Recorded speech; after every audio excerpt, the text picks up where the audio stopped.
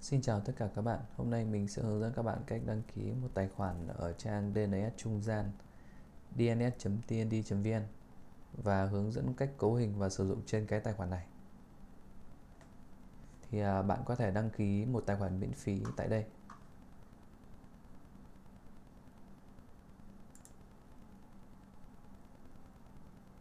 Tôi bấm vào đăng ký dịch vụ Dynamic DNS miễn phí. Tên miền, ở đây mình thử dùng cái tên miền là email. Bạn phải điền chính xác email để nhận email xác nhận nhé. Nhận một cái mail xác nhận. Nên là cái email này phải điền chính xác.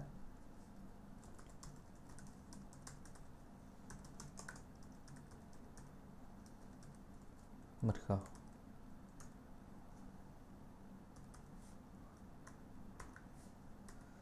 Đăng ký.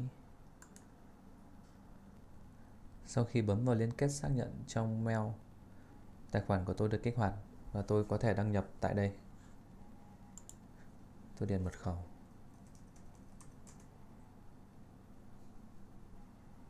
Hệ thống báo là cần phải cho hai cái cặp name server về như thế này.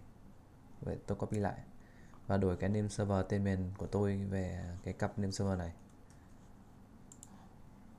Bây giờ tôi đăng nhập để thay đổi lại name server.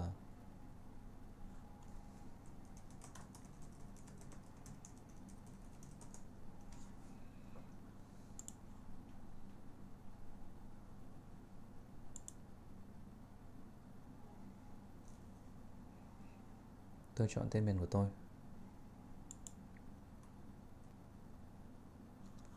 Bấm vào name server.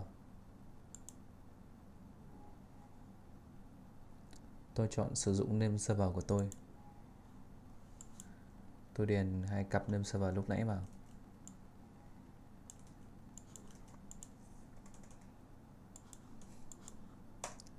Và tôi bấm vào đổi name server.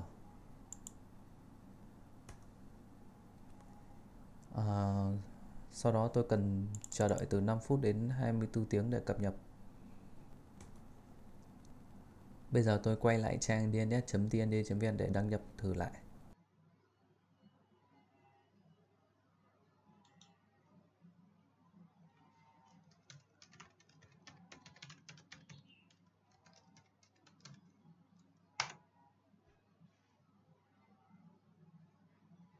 Lưu ý là bạn chỉ đăng nhập được khi mà tên miền đã đổi name server hoàn tất.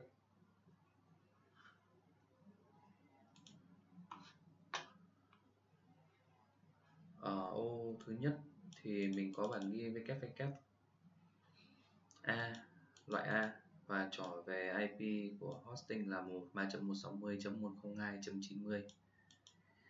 Thì cái bản ghi www này nó sẽ ảnh hưởng đến cái tên miền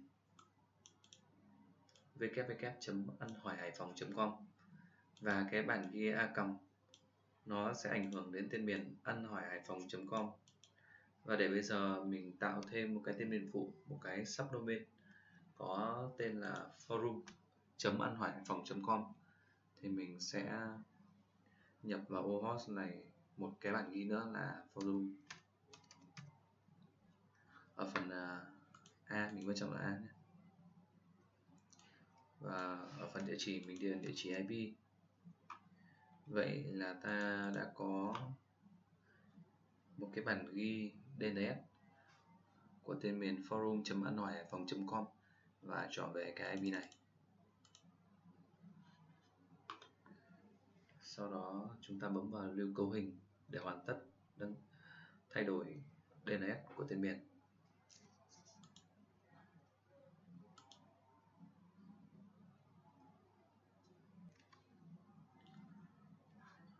Thì không được phép rộng.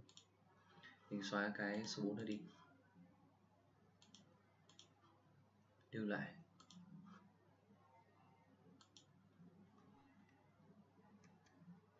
John đang ở trạng thái locked. Vui lòng thực hiện lại sau 3 phút. Vậy 3 phút nữa mình sẽ thử lại. Và bây giờ mình bắt đầu thử lại.